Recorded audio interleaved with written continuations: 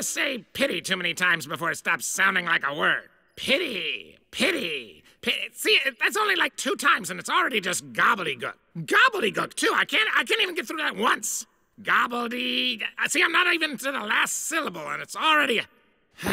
Great, now I've forgotten what I was talking about. Which is another reason to pity me. Yeah, back on topic, baby. You see, I figured if I gave myself big, sad eyes, people would pity me and give me whatever I want. And to that end, behold the big, sad Eye-inator. You like it?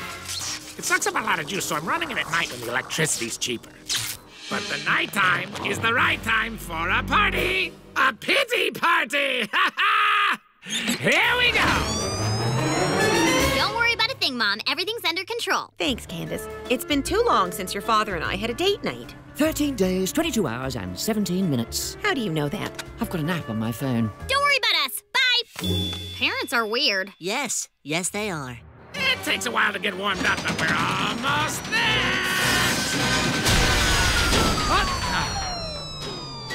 See, I told you it took up a lot of juice. What happened? I think we blew a fuse. Don't get all technical on me. Just fix it. Relax, Candace. Ferb and I will check the fuse box. In the meantime, you go find a flashlight. Okay, find a flashlight. Find a flashlight. Hey, Ferb, isn't it cool how you can still see people's eyes and... Ferb? Where'd you go? Oh, you prankster. I know we have a flashlight in here somewhere. Oh, okay, that's a stapler. Ow, scissors. And what is this, an old banana? Ew! What happened to all the flashlights? Aha! Darn! The batteries are dying. I better conserve them. Phineas? Ferb?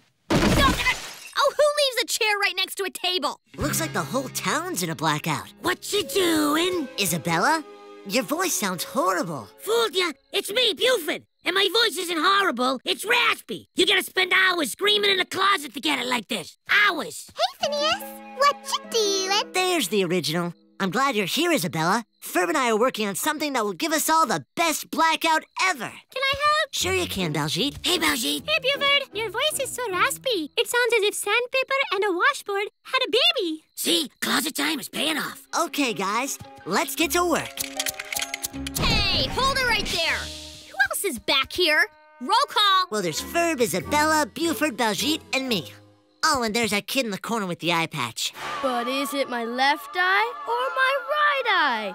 You don't know. Hi, Mom. Yeah, we're okay. In fact, I was just about to call you. I can't see what Phineas and Ferb are making, but I'm sure it's bustable. Well, it'll have to wait. Traffic lights are out all over the city. Of course, you know I'd like nothing better than to give up my special time with your father to run home and not see what they may or may not have done. I can't remember. Were you always this sarcastic? Shh, they're using a winch, Mom.